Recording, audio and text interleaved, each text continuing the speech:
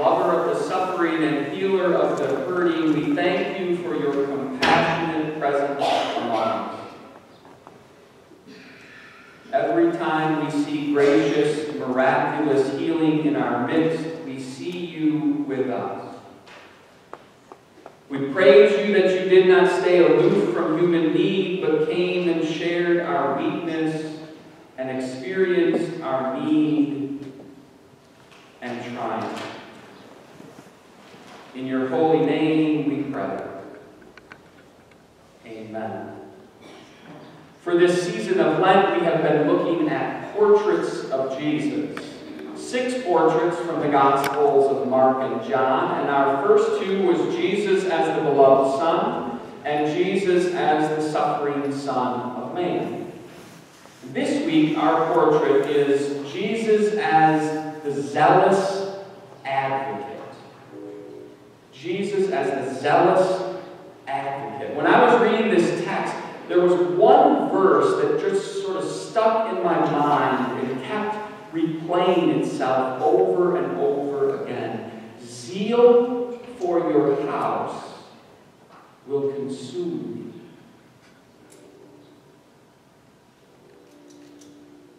Zeal for your house will consume me.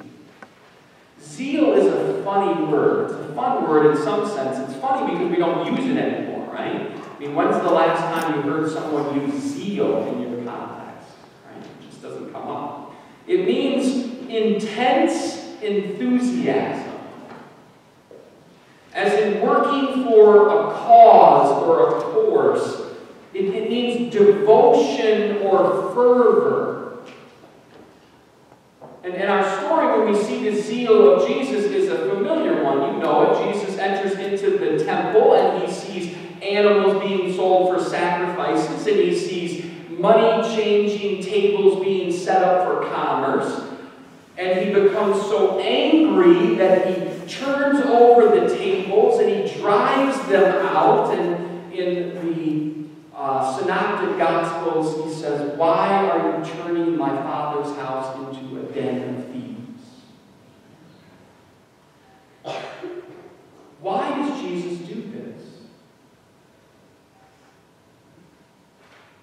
I mean, why does he have this zeal for God's house? And why does it come out in this almost spectacular showing of emotion with anger?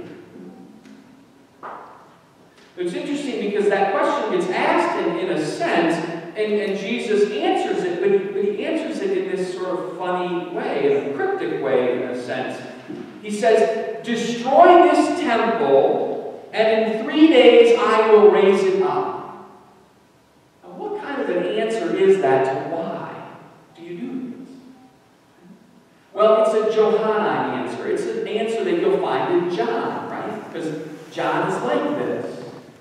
John often has these texts in which multiple layers of meaning are being presented before us. So Jesus says something, and it can be understood in a variety of different ways, and we see that today. And a lot of times the conversation then hinges on confusion about which layer we should be on. So Jesus says, "Destroy this temple, and in 3 days I will raise it up." And the people around him think that he is speaking literally and talking about the temple that they're all standing in. And they recognize 46 years it's taken to get to this point. You will not put this place back together in 3 days. But of course, Jesus isn't speaking on the literal sense, is he? He's not speaking about the temple that they are in. In fact, he's speaking about a different temple. About his body, about his life. And what he's saying is that his life and his body is the temple of God. In other words, his life and his body is where reconciliation and forgiveness will be won by God. Because that's the point of the temple, isn't it? It's the place in which God and God's people can come together and be reconciled. life and his body then is the place where all will be welcomed and made right before God and the world. And in Christ then, all things are made new. And this temple of his body is this place where that will happen. So that if we put these things together, right, this driving out of the money changers and this statement that Jesus' body is in fact this temple of God, we put these together and we see our portrait for today. Jesus enters the temple and he finds a marketplace. The selling of animals and the exchanging of funds, he finds a marketplace. And what happens at a marketplace? You should know this, right? What takes place? The exchange of goods for money, buying and selling, maybe bartering in certain marketplaces, right? You set a price for something and then you receive it because you pay for it. And in this marketplace of the temple, people are exchanging and trading on the grace of God. Right? And that's what Jesus sees, which becomes a powerful image for what's happened to the temple. And here's where it gets even deeper for us, and where I think Jesus' zealous advocacy starts to spill out of him. Because the money changers are there to change money, right? They're changing money from our regular, everyday, secular coin to the temple coin. Because the only money that can be used in the temple is the temple treasury coin. And so I come there with my US dollars, and I have $10, and I want to buy a couple of doves, and I can't use them. They're not good here. The doves cost $10, and I have $10, but I can't get the doves for my sacrifice. So what do I need to do? Change my money in and get the temple coin. So how should this work? I have $10. I'll give it to them, and they'll give me $10 in temple coin, right? Is that what happened? No. You see, there's a toll or a tax or an exchange that goes on in which I need those doves in order to sacrifice and be made right with God. But in order to buy them, I need the temple change. And in order to get that temple change, I've got to pay a tax. A toll. I'm getting abused by a system set up to make me right with God through grace, and instead it's being used to enrich people off from my need for God's grace. Think about that for a minute.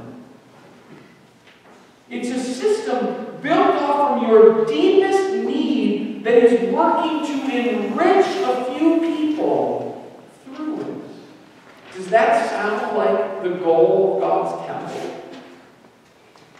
Of course not. And people are being abused at the very place where they have come for the grace and forgiveness of God. What kind of experience would you feel and take home with you if the very place you expected to receive forgiveness and grace is the place where you were abused? We have stories like that in our culture today, don't we? Examples in times where the church has acted in such a way to trade on the grace of God and thereby drive people away from God through our actions. You see this in clergy abuse, you see this in laity abuse, you see this in the mistreatment of fellow worshipers, you see this all the time. And Jesus explodes with anger against this because the very place where we are to receive grace, we find abuse.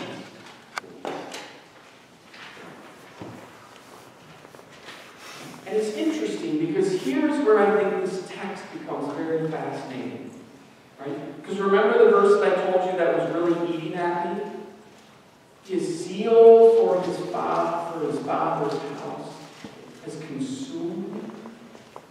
Zeal for the house of God has consumed me. I think zeal, Jesus' zeal for those who are being abused at the very place where they are supposed to receive grace is what consumes him.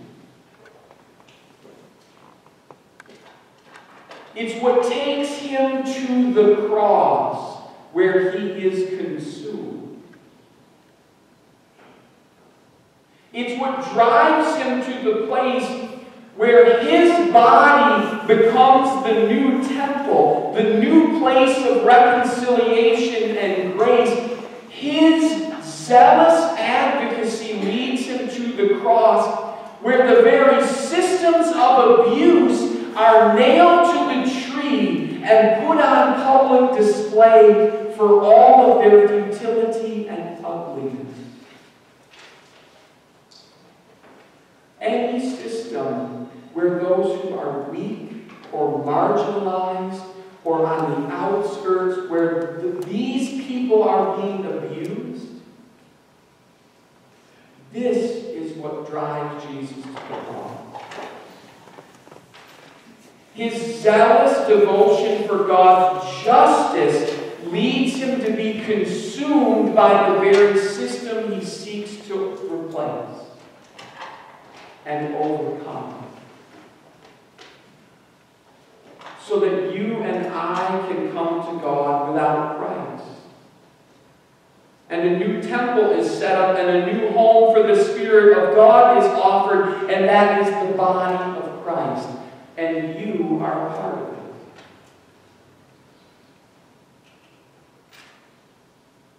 You are a part of it. You understand that, right? The church is called the body of Christ. And if the body is the temple of God where reconciliation happens, then you actively being a part of the church is God's active work in bringing reconciliation to the world. Through you. As you are in Christ. Which leaves us with just one question. What are you zealous for?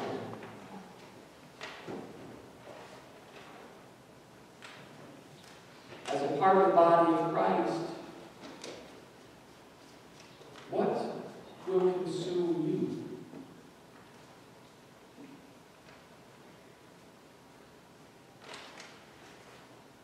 In the name of the Father, and the Son, and the Holy Spirit. Amen. Let us pray. Holy God, in Christ we see a zeal that overwhelms, that consumes.